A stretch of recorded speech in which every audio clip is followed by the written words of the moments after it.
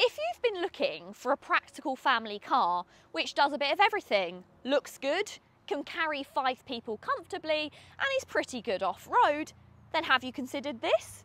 This is the MS-RT Ford Ranger, and I'm going to tell you today why I think it's just as good, if not better, than some family SUVs that you can buy. So if that sounds good, then please keep watching, and if you like new car reviews and car content, then hit that subscribe button. Also, if at any point you have any more questions or queries about the MRST, then follow the link below and Ford in Dunton will be happy to help you out. Okay, so who is MS-RT? Those initials might already be familiar if you're a fast Ford fan. The company is an offshoot of the M Sport Rally team based in South Wales. They're a design-led automotive engineering company specialising in Ford vehicles and born from 30 years of motor racing and rally experience. So essentially, what MS-RT have done is they've taken the Ford Ranger Wildtrak and they've pimped it up, but rather tastefully, might I add. From the front, you've got a new grille design. And I also want to note that for 2022, when this vehicle became the limited edition, that also brung a few little extras. And those include the gloss black around the new grille. You've also got a gloss black set of wing mirrors. And you've also got these fantastic orange decals. Now I love these, and the guys at Dunsford have said that some people don't like them and have them taken off so that it can be a bit more subtle, but I actually think they look fantastic, so they would be staying if it was my opinion. So around the front you've got that new grille design, which features some chunkier styling, this almost honeycomb design, and then as I mentioned you've got the gloss black surround and you've just got that orange stripe that finishes it all off. You've also got a more aggressive front bumper, and then you've got those gloss black details around the fog lights as well. You do get LED daytime running lights on this vehicle, you get projector headlights, and you also get LED fog lights as well, so the spec is really decent. Now the body kit adaptations continue around the side, where MS-RT have added these flared wheel arches, which make this vehicle look a lot more aggressive. And you might have spotted something. Yep, these are actually the biggest wheels that are fitted to any Ranger, including the top spec Raptor. These are 20-inch OZ racing alloys, and how awesome do they look? They also come with some upgraded tyres, which are slightly better on the road. They're also in a two-tone design now for 2022 with the limited edition, compared to the standard all-one colour that they were before. Again, the details continue down to the rear of the vehicle, where you'll find some sculpted door sills. You've also got just a little bit of embossing on the filler cap to let you know this is the MS-RT car. As if that wasn't obvious, but if you did take the stickers off, at least it's still got those nice little details. You've also got a sports bar or sports hoop fitted to the MS-RT as standard, and this gives it a much sleeker look over the Ranger Wildtrak.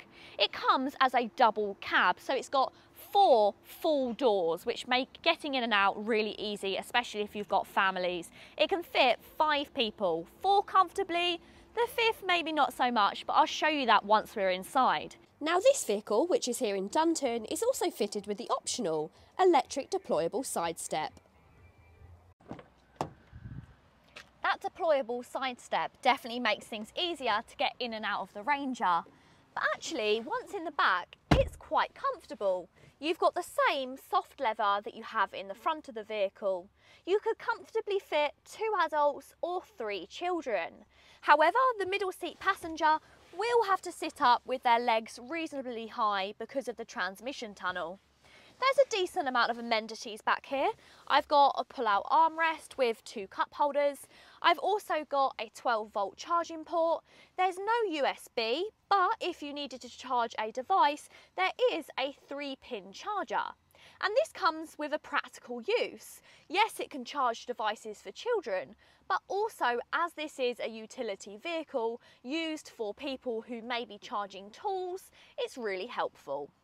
Around the back, MS-RT's subtle differences have made the Ranger look a bit more aggressive, But in my opinion, it's much more subtle around the back than it is at the front. It could have done with a slightly bigger rear diffuser.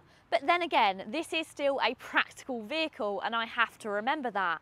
And in fact, this is far more practical than the Raptor, which can actually carry less of a payload than the Wildtrak. The MS-RT has not been compromised in any way.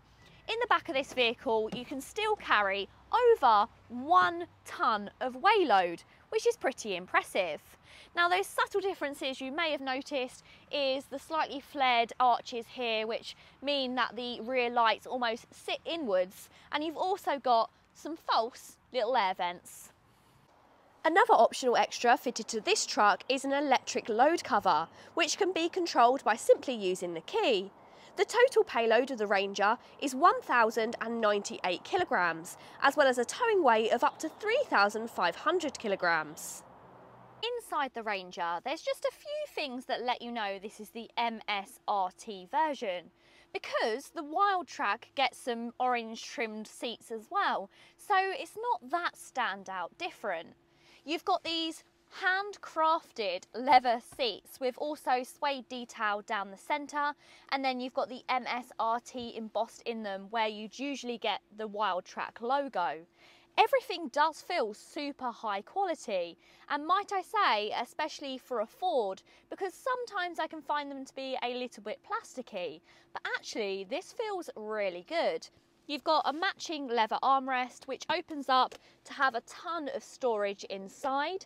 These seats are also heated and you do have lumbar support. It is only manual, but at least it's there. And they're also electrically adjusted as well, which is really good actually. Again, that leather wrapped goes to the dashboard as well, feeling high quality. Same orange stitching, which just gives it a bit more of a standout look. On the MS-RT, again, you've got this limited edition part which is wrapped on the dashboard. It's quite cool, it is a bit gimmicky. You might want to take that off, and then you've got the standard dashboard underneath. It's completely up to your preference, but at least you have that choice. It's really well equipped as well. You've got dual zone climate control, you've also got Apple CarPlay, Android Auto, ambient lighting, satellite navigation as standard, automatic lights, automatic wipers, and the one thing that everybody knows Ford so well for, and that's that quick, clear windscreen, which really is helpful in the winter.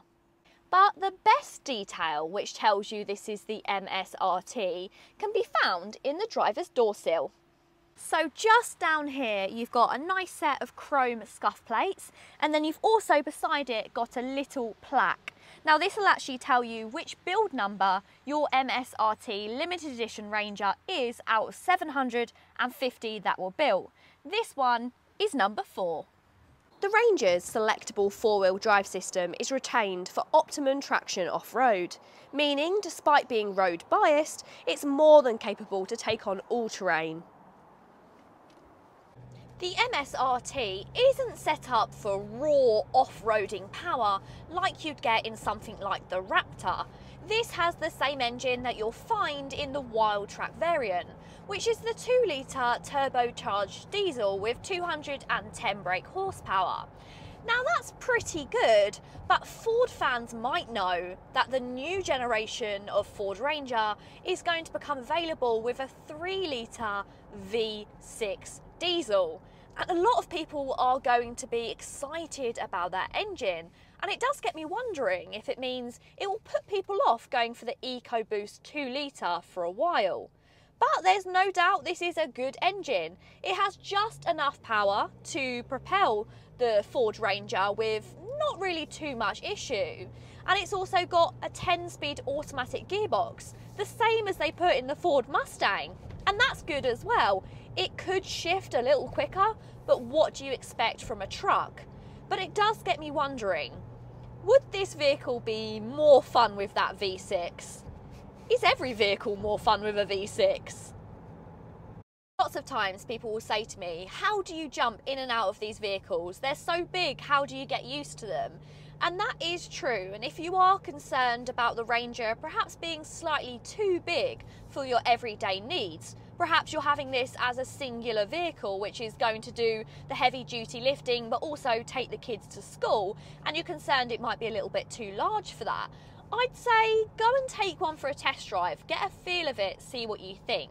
Yes, okay, it does feel slightly larger, of course it's going to out on the road, but thanks to the fact that you sit up nice and high, it's got really big wing mirrors, it's got good visibility out of the rear, it's actually pretty easy to manoeuvre. And then the fact that you've got front and rear parking sensors and a rear view camera, as long as you pick a space which hasn't got too many cars around, it's pretty easy to manoeuvre.